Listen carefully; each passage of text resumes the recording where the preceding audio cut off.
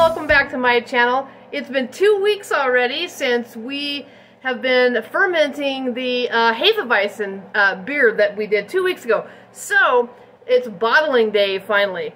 So I'm going to show you everything I've got here. You know, sanitation is so important at this time, so be sure and go back and look at the series that I have. I have one labeled sanitation if you want to know how to sanitize everything. But in this case, we've got to sanitize all of our bottles. We're going to get about 10, 12-ounce bottles out of this 1-gallon batch of beer that I made. Our bottling bucket needs to be sanitized. And any of the siphoning tube. I even sanitized the pan that I'm using to boil the priming sugar in. So let me show you everything. Alright, so I went ahead and sanitized 12 flip-top bottles. I'm using flip-tops. You could buy bottle caps and a capper, but I just think these are easier. These little stoppers go up and then you just use pressure to pop them down, and then we're going to store our beer for 2 weeks in these bottles. Now you really should get brown, dark bottles, but this is such a small batch because you don't want the light to get it. I'm just going to pack these away on the boxes they came in for 2 weeks so there won't be any light. Put them in a closet and they should be just fine. But you should really actually get brown ones, would probably be the best. And then over here I've got my sanitation bucket. Okay, so I mixed up just 2 gallons of sanitizer. And then, let me turn this around. I have to balance it in there because this is going to be my bottling bucket. Okay, so this also holds 2 gallons. But I bought this little spout and drilled a hole here. Okay, so we're going to siphon our beer out of our fermenter here pretty quick into this bucket, and you can tell it's sanitizing as well. Also, don't forget to open this valve to let the sanitizer go through the valve and shut it and let it sit there for a little bit. Technically, just 1 minute will do that. Okay, so this is called priming sugar. This is about 5 ounces, so you use 1 ounce per gallon. So this whole bag would be for a 5-gallon batch. So I went ahead and weighed out 1 ounce of this. And then what you do, you guys, is I went ahead and sanitized this pan and the spoon. And I've already done this because it has to cool. But I put that in there with just like, I don't know, a half a cup of water. Brought it to a boil, stirred it. It's not to sanitize it. It's really just to incorporate it into a solution with that priming sugar. So what is priming sugar? Why do we use it? So we want to carbonate our beer, okay? So the yeast in the fermenter, I'll show you here in a minute, after 2 weeks, it's pretty much stopped bubbling because it's produced enough alcohol. So yeast likes sugar. And so the fermentables, the sugar, was the barley that we put in there, the malt extract that we put in there when we actually did the boil. And over 2 weeks, then it eats the sugar. That's what yeast likes to do, and it puts off 2 byproducts, okay, CO2, so carbon dioxide, and alcohol. And so once it kind of stops bubbling, you'll just, you know, the CO2 causes pressure that comes out of the airlock. But now we're going to put it in bottles. So what we need to do is give that yeast just a little bit more sugar to eat to create carbon dioxide. So it's the CO2 we're interested in this time. Okay, so when we put it in these flip-top bottles, okay, that'll hold that pressure in there. We're going to let it sit for 2 weeks. And at the end of that, when we pop that open, it should be carbonated. That's when you're bottling. So if you're doing bigger batches, like 5-gallon batches, you use a keg, and then that's just CO2 that you infuse into the keg. So you don't have to use priming sugar in that case. But I'm doing a real small batch, just about 10 bottles, 10 12-ounce bottles. And so the priming sugar, like I said, that I made over there in that solution, that's going to go in with our beer out of the fermenter that I'll show you here in a minute. And then that way it's distributed evenly. So you wouldn't want to just take a little bit of sugar and pour it into each bottle. First of all, that'd just be messy. Wouldn't be very sanitary. But when you put it into the water and boil it for just a couple minutes, let it sit. We want it to cool. And then you mix it in with that beer. Then each bottle is going to hopefully get the same amount of sugar. So that's why we use priming sugar. It's for carbonation. All of these bottles have been sanitized. I always like to have a little bit of sanitizer in a spray bottle so that right before I can still kind of spray down those stoppers and kind of the fronts of the bottles. Okay, so here is the Hefeweizen after 2 weeks in the glass fermenter. This airlock was on top. Actually, when I took it out of the coat closet, it fell off because I hit something, so I don't want to put that back on there because I want everything to be sanitized. So I'm just going to put that down in my sanitizer real quick. Okay, so let's take a look. So you can see that the yeast has settled, this yeast cake down here. Okay, so when you take it from the location that you were storing it, you don't want to slosh it around, okay, because you don't want all of that to be in your beer. If you have a little bit of yeast in your beer, in the bottles, it's fine. It's kind of a novelty when it's a home brew. I think it tastes kind of good, but you certainly want to kind of avoid that the best that you can. And then you can see we kind of have some stuff that's stuck up here, okay, but you can tell that it's gotten more clear.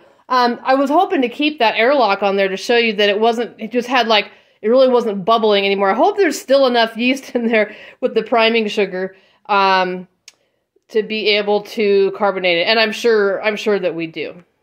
Here's the setup. Because we have a spout on the bottling bucket, and you want to put it all the way to the bottom so that as you are draining that into your bottles through the tubing, you wouldn't want it up top, right? You want to put it down as far in the liquid as you can. But the bucket can't sit flat, so you got to have some kind of a footstool or something to sit it on.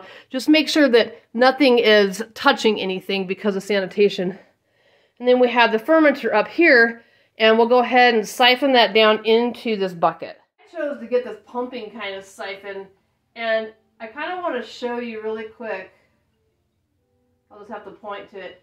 They come with a tip on there, and that kind of helps, and there's gaps around that, but that helps that you're not sucking up the yeast cake, okay?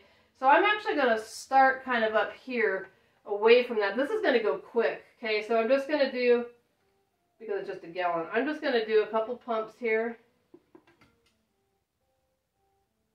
Oh, almost got it. And make sure you drain your tube really good. There it goes. All right. My hands are sanitized. And you just want to, it's going to go super fast. And again, don't worry about sacrificing some beer at the bottom, because you don't want to suck all that yeast into there.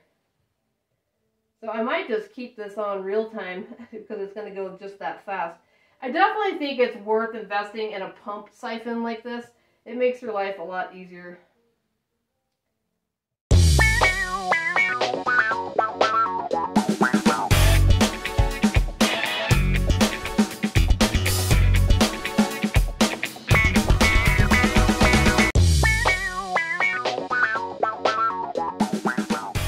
Okay, I got done wrestling that. Not really. But, I mean, see, you're going to have some left from the bottom, but you just can't get it all because you're going to end up with that big old yeast cake, all that yeast in your bottles, and you really don't want that.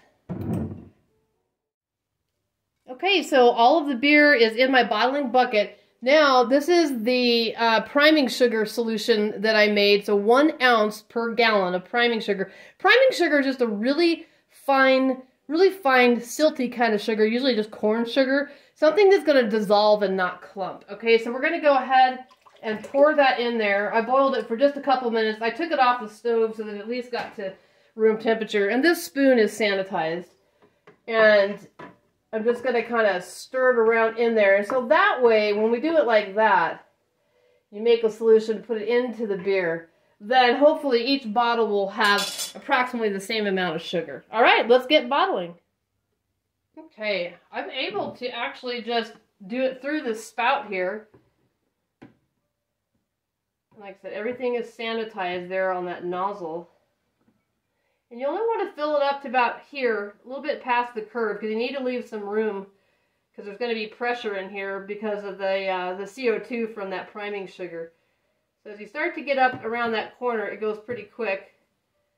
So right about there. I don't know if I'm going to get 10 of these or out of these or not.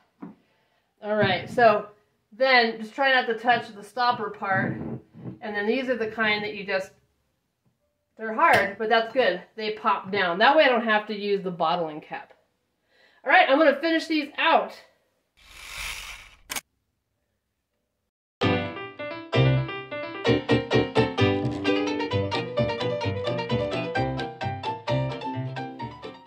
to have a funnel that's already sanitized for that last little bit.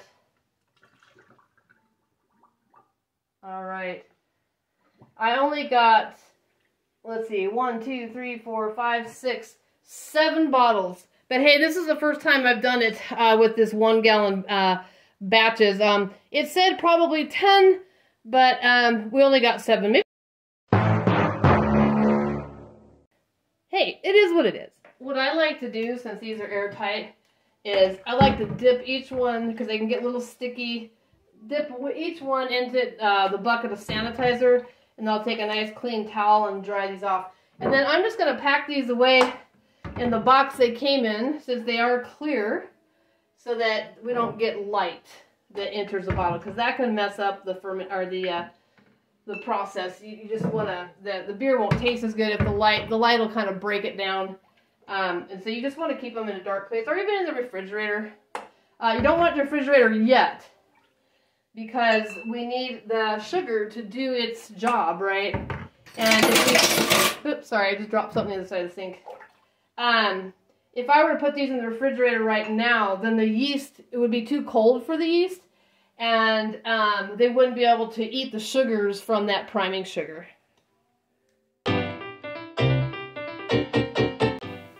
Oh my gosh, I forgot to take it off a time lapse.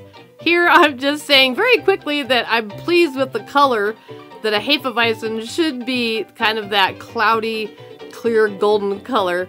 And then right here at the end I'm saying 2 weeks to carbonate, and I cross my fingers.